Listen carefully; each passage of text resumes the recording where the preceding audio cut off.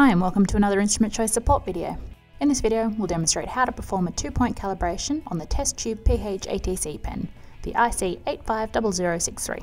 The meter should be calibrated regularly with standard USA, NIST or DIN buffers to ensure accuracy. If the meter is used frequently, daily calibration is recommended. With the meter on, we will need to enter into calibration mode. This will be indicated by Cal on the top of the screen. For this 2-point calibration, we'll be using pH4-250R and pH7-250R. Both have been poured into clean containers with a sufficient amount to completely immerse the electrode.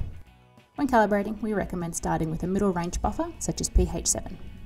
Completely immerse the electrode into the first solution and press Cal to enter calibration mode.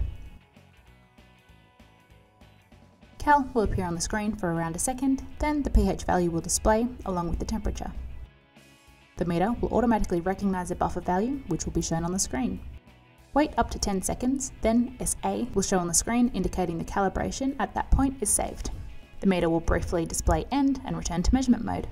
The first point of calibration is complete. Rinse a probe with deionized water or tap water before moving on to the next calibration point.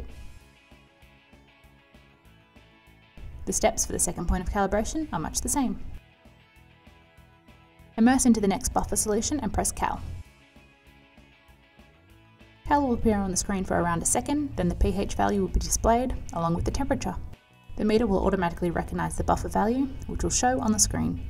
Wait up to 10 seconds, then SA will show on the screen indicating the calibration at that point is saved. The meter will briefly display end and return to measurement mode. The second point of calibration is complete. Here you can continue on and perform a third point of calibration or begin taking pH measurements. And that's how straightforward it is to calibrate and use the IC-850063 test tube pen with ATC. For more information on this and other test tube pen models, or to speak with an Instrument Choice scientist about this meter, see the links in the video description. We hope that you found this video helpful. Thanks for watching.